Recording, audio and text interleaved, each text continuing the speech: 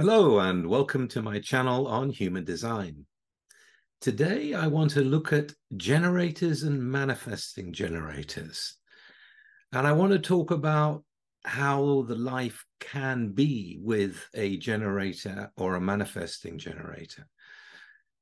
The generators, and I'll talk about them generally with the word generator, including both.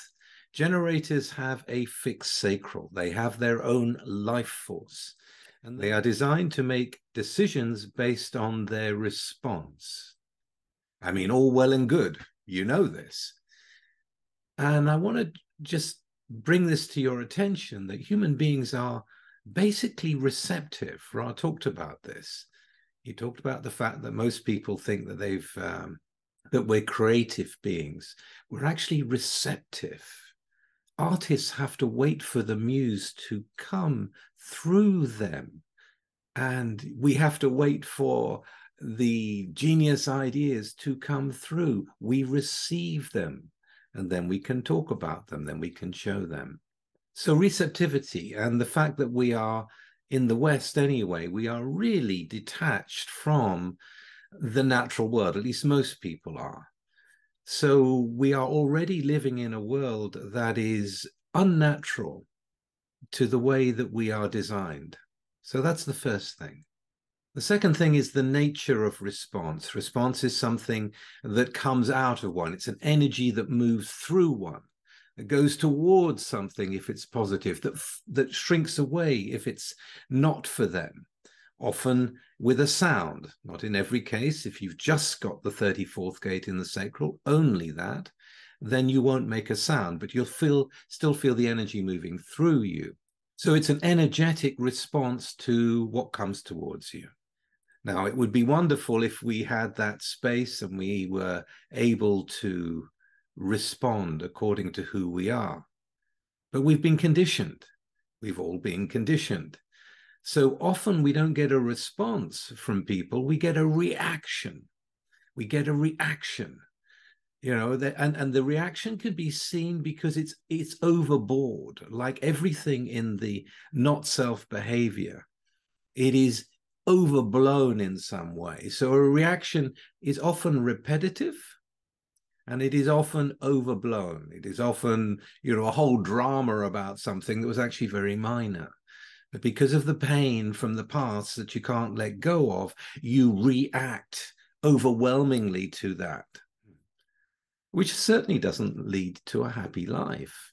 So, you know, I was driving around town the other day and just seeing the misery on people's faces. There aren't many happy people out there, or at least they don't show their happiness.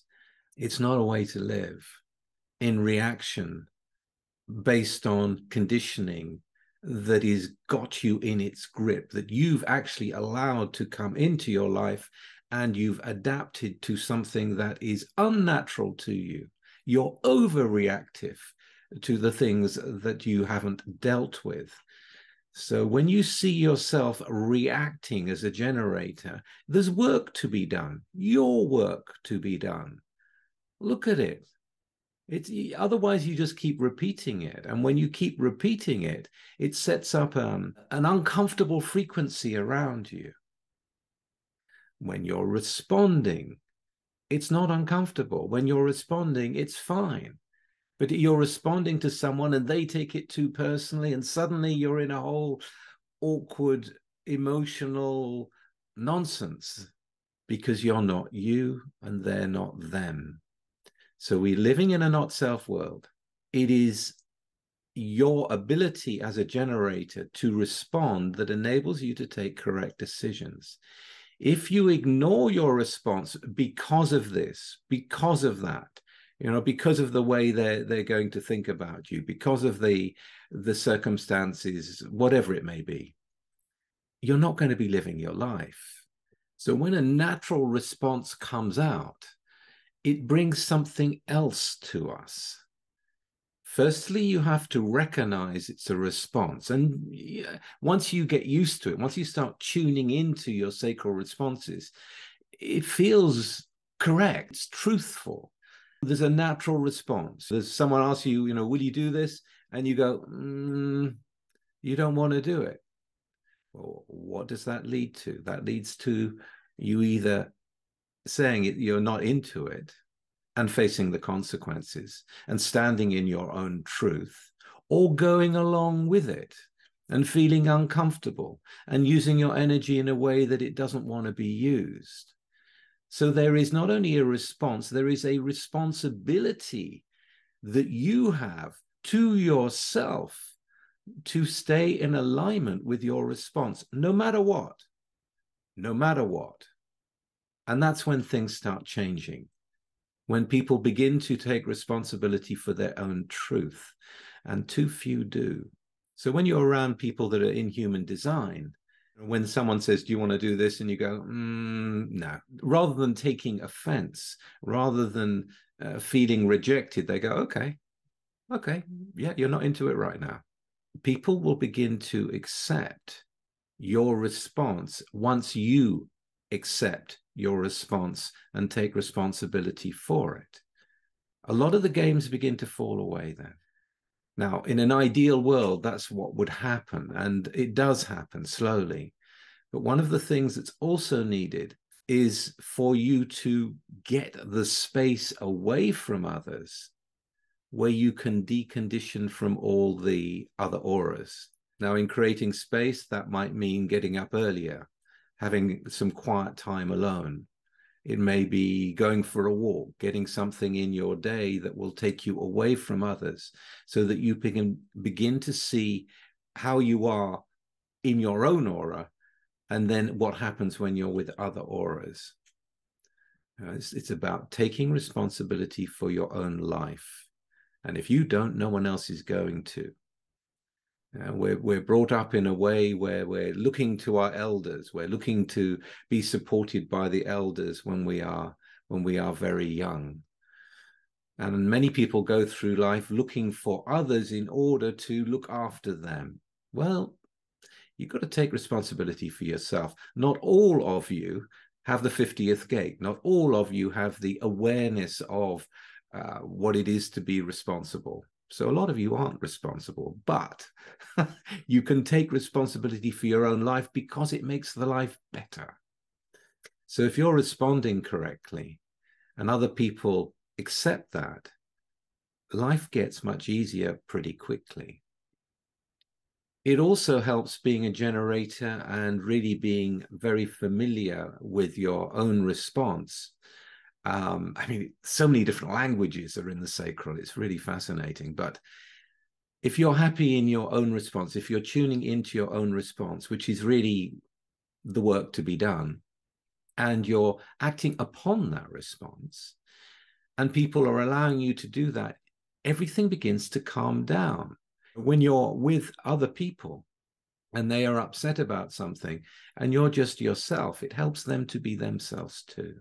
The other thing is when you're with other generators, you can help them because of your knowledge of human design. When you're speaking to them and you say something and you see a response, but they deny it, you can see that. Or you see no response and they go, yeah, okay, and it's not an okay. You can back off. You're watching them to see, does their life force respond to want to do what you want them to do or not? And if not, then leave them alone. Leave them in their own space. It's a great gift you can give to the other, to be able to recognize their response and allow that, rather than fighting with them and trying to force them. Or it's all about trying to avoid force from the outside. Much better than trying to persuade them and force them to do something you've seen that they haven't responded to. I mean, that's just ugly. You don't want to really have relationships in your life where you're forcing them to do something. It just, it's awful. And the final thing I want to look at with generators today is the fact that you are walking around with a powerful life force in you. So the other thing is to be aware of how you are affecting other people. How your life force, if your life force isn't moving well, then you're going to be carrying that frustration around with you. And you bring that into the room. And let's say you've got 3 or 4 open sacral people there. projectors, manifestors, or reflectors, they're going to be taking in your frustrated energy. It's going to bring the whole energy down if you're not being correct. So it goes on and it goes on. And incorrectness leads to more incorrectness, leads to more friction, leads to more resistance in the life, and it leads to a very unhappy life. So by you responding and taking responsibility for your response, you may have to say no to someone who's really wants you to do something, and you got to go, well, no. And you've got to be firm with it, because that's your truth. No matter what they may want. We're not here to have to obey outside forces all the time. A lot of people have things they have to do in their life, me included.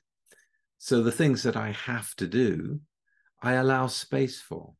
I put them in my schedule. I know that I'm approaching them. I try to get to a point in my life where I do what I respond to do, and the things that I have to do, I wait until I respond to do them. Then it's fine. Then it's much easier. If you know you've got things to do, you've got them in your calendar, you can wait for the response to be able to do them without having time so short that you have to. And you have to go against your own nature because you've left it too late, because it is something that has to be done.